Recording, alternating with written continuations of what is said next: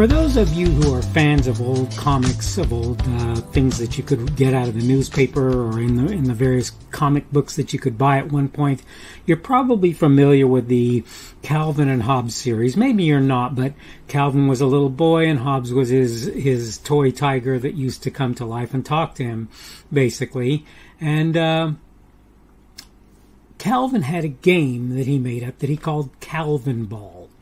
And the concept behind Calvin Ball was really pretty simple. The rules are whatever I make up at the moment.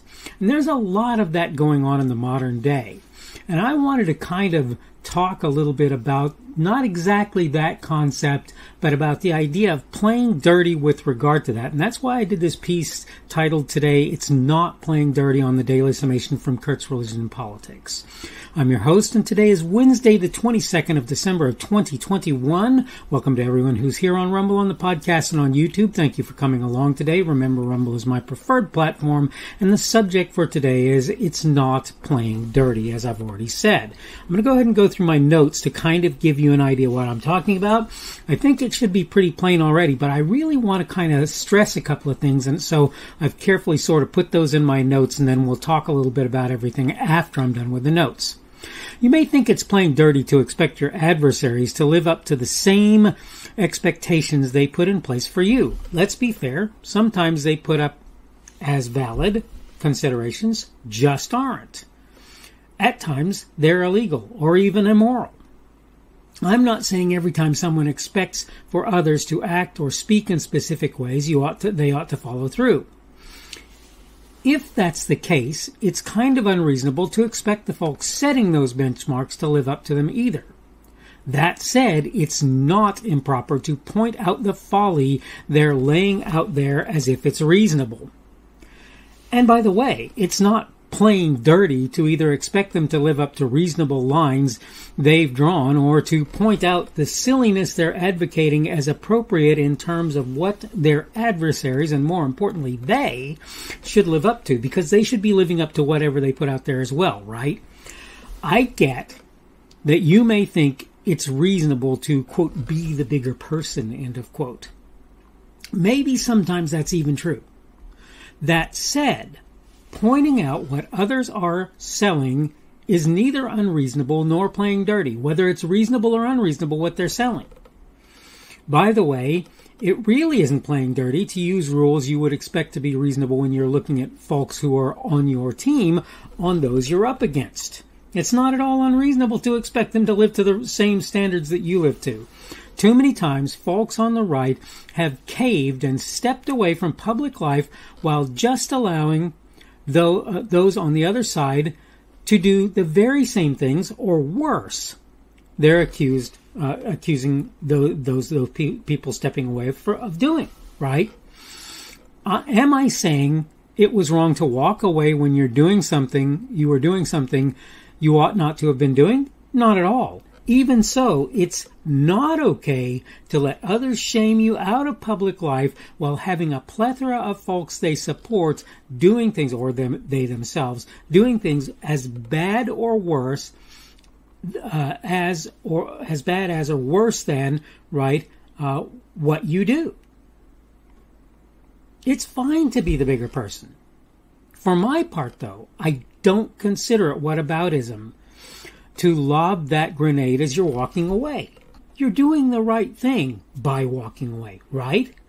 The others in question, they're not. They're not doing the right thing and don't care about it. And let me get something clear here. It's not about sauce for the goose. That ain't what it's about, boys and girls. It's about having decent, reasonable, virtuous individuals working in behalf of the people they supposedly represent. That's what it's about. If you have a problem with that, suffice it to say we're going to disagree. Pointing out that folks are not living to the standards by which you or others are supposedly disqualified is not playing dirty, nor is acting on that fact. So taking them out of office or whatever. So one of the interesting things that's happened recently, I'm done with my notes as you may have imagined. One of the interesting things that's happened recently, is that Democrats have decided it's reasonable to remove Republican lawmakers from committees upon which they reside, as if it's not something that the Republicans should be doing. This is new. It is not. I'm not saying it's never been done before, but I'm saying the general tendency is new.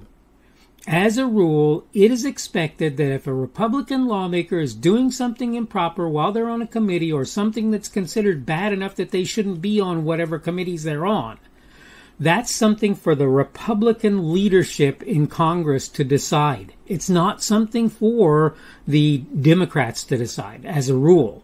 I'm not saying it never has happened. I don't know. I would have to look back in history myself to know for sure. But I know that in general, that's not a thing. So when the Democrats remove Republicans that they consider to be radical, which I hate to tell you this, but most Democrats, not all by any means, but most Democrats are radical. So when they remove supposedly radical Republicans from committees and things of that sort, you can be sure that that's not a reasonable thing for them to be doing without the Republican leadership having their hands in that pie. It's just not. And there are a thousand other things. As I've said before, well, again, people who aren't even lawmakers like Dinesh D'Souza being tossed in jail for things that nobody else was tossed in jail for before, or very few people, and in situations where they could easily sort of atone for what they've done without it being a huge deal, or just say, I will never do that again, because they weren't aware that they were, say, for example, breaching particular laws. And I'm going to say this again. This is not just something for politics. If there are, for example, black folks out there who are being jailed for things that white folks aren't being jailed for, and you can look at the cases and say it's the same thing, the case is virtually identical or so close that it really doesn't matter, that shouldn't be happening there either, that the black folks should be going to jail when white folks aren't either. You should either be putting the white folks in jail, or you should be not putting the black folks in jail. It works all the way across the board. It is not playing dirty to say that you should live up to these rules if I should. And that's why if a black person says, look, I'm looking at these cases look the same to me, why is the white guy walking and the black guy going to jail? Well, maybe it's his rap sheet, maybe it's circumstances that you're not considering, but on the other hand, maybe they're the same, and maybe those two really should be looked at, and we should realize that it's nothing like playing dirty to say that that individual is pointing that out, if in fact it's reasonable what they're saying. That's not a problem to me, and I don't see why anybody would consider it such. And I hope that when people talk about injustice in that regard, whether it's with regard to lawmakers or whether it's with regard to black folks who end up in jail when white folks don't having done the same thing, right? Whatever it is, I hope that people realize that that's not playing dirty to do that. And it's not whataboutism to me either. If the black person is serving time for doing something wrong and a white person did the same thing and is basically the same in terms of their rap sheet, and the circumstances of the crime or whatever are basically the same as well, it is not whataboutism to say, okay, but look at this person who did not have this happen to them. You either need to let that black person out of jail, or you need to put the white guy in jail, one or the other. And like I say, the same applies for lawmakers and other such circumstances and situations. It's not playing dirty to bring up the fact that two people are being treated unequally when they're in basically the same situation. I get that there can be nuances and differences, not trying to say that that's not the case, but if there aren't, it's not playing dirty to bring that up, and it's not whataboutism either. Not if that's what's going on there. Okay. I need to go ahead and wrap up. This is the Daily Summation from Kurt's Religion and Politics. I'm your host. I'm Kurt, and today is Wednesday, the 22nd of December of 2021, middle of the work week for a lot of us who are doing the standard work week. Tomorrow then is Thursday, the 23rd of December of 2021, coming ever closer to the weekend, to Christmas, and ever closer to the end of the year, as I've said a number of times already.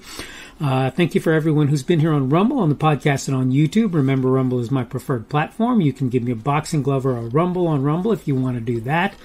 To show support, you can give me a plus also on Rumble to show that you like my content and think that it's worth your time and effort. You can obviously give me a minus if that's not the case and you choose to do so. On YouTube, you can give me a thumbs up or a like if you like my content. And if you don't like my content, you can give me a thumbs down or a dislike. Anywhere that I put my content, you can, if you choose to do so, comment. If comments are available, I will do everything that I can to look at the comments, particularly if I'm notified of them. And if I feel it's reasonable, I will respond to whatever it is that you say. I will do everything that I can to internalize what you say and to consider it. And if I consider that it's worth really making changes and so forth over, I will do that. Subject for today has been It's Not Playing Dirty, and tomorrow we're going to talk about the Establishment Clause in the Constitution. Congress shall establish no religion, etc., etc.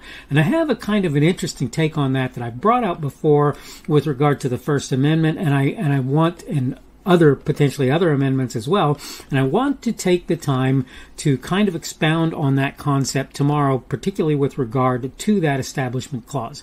Hope you're having a good day today.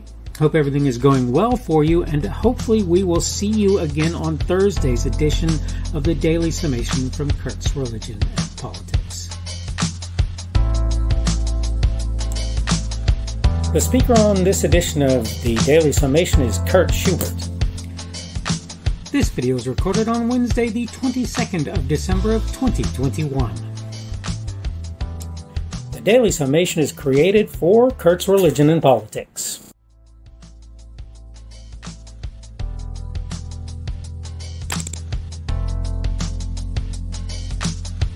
Thanks for watching this edition of the Daily Summation from Kurt's Religion and Politics. I hope you found it entertaining or instructional, or maybe both. If you want to see more from me, you can go to blogs.kpschubert.com. That's blogs.kpschubert.com. I am on Twitter, Parler, and Minds.com. My handle on each of those is @kpschubert. That's @kpschubert. I have a Rumble and a YouTube channel. They are the Kurt's Religion and Politics channels on Rumble and YouTube. I have a Facebook page. The Facebook page is Kurt's Religion and Politics as well. I am on Patreon. If you want to support me, that's one of the better places you can do that. And you will find me at Kurt's Religion and Politics on Patreon. I have a podcast. The podcast is podcasts with an S, .kpschubert.com. That's podcasts.kpschubert.com. I think you should be able to find me with relative ease on Apple Podcasts, Google Podcasts, and Spotify as well. The best way I find to do that is to look for Kurt's Religion and Politics. You can try to use the Daily Summation. I find that it doesn't work as well as a general rule, but you can always try that. I'm glad to have you aboard today, and hopefully we will see you again tomorrow.